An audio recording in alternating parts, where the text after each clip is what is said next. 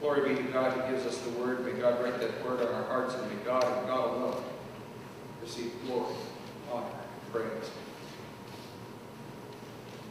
We continue the Lenten journey this morning, a journey that began this past Wednesday when we initiated the journey with penitence, ashes, and food for the journey before us, both physical and spiritual. Lent is that time in the church year when we are particularly introspective and reflective.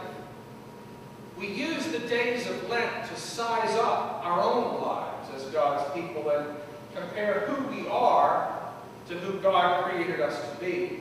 That time of reflection and deliberation usually finds us wanting. This Lenten season, our worship services will focus on the theme, the dry season. Lent can be a dry time, an arid time. A time when we long to grow in the grace and love of God, but when we encounter only roadblocks and obstacles to that growth. The psalmist said it for us all. I stretch out my hands to you.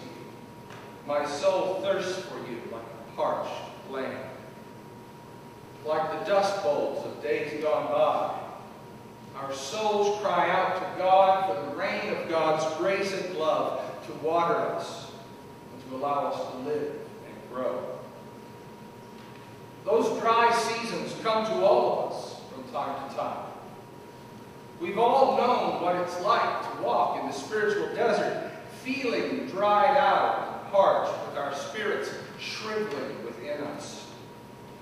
We'll take a specific look at a few such times along the way in our series, but today we begin with the very heart of every dry season. Today we might consider what might be the driest time of all, those times that enter every life when God seems far away. In the first lesson for the day, a terrifying story to be sure, 3 young men are thrown into a fiery furnace by an egomaniacal ruler of a land into which they had been taken as hostages. Their refusal to pay homage to the king was to cost them their lives. Because they chose to stand up for their faith, they were to face a grisly and gruesome death. For doing the right thing, they were going to pay the highest price of all. It's in moments like this when the desert winds can begin blowing into your life. What is God asking of me? Why is this happening to me? Where are you, God? The psalmist knew this feeling of God seeming far away. In the psalm for the day, the author writes, O God, you are my God. Eagerly I seek you. My soul thirsts for you. My flesh faints for you as in a barren and dry land where there is no water.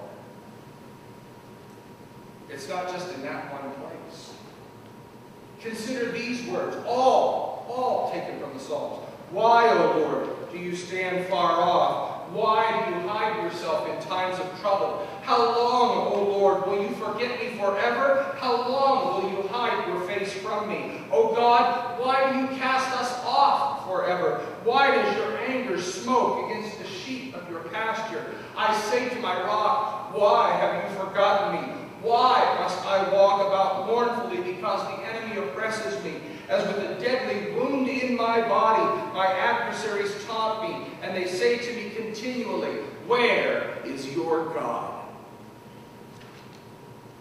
God's people of long ago were no strangers to the feeling that God seemed far away. They experienced that sense of absence in their lives in ways so profound that to read their words is to be moved to tears. One other place in the Psalms where you hear the desperation of God's people experiencing God as being distant and removed has become part of the Jesus story. Both Matthew and Mark place the opening words of Psalm 22 on Jesus' lips as he dies on the cross, saying, my God, why have you forsaken me? The psalmist continues, why are you from helping me from the words of my groaning. Oh my God, I cry by day, but you do not answer, and by night, but find no rest. It was not by coincidence, nor by accident, that these particular words became part of the crucifixion story. The alienation and abandonment felt deeply by both the psalmist and by Jesus are not at all strange to God's people.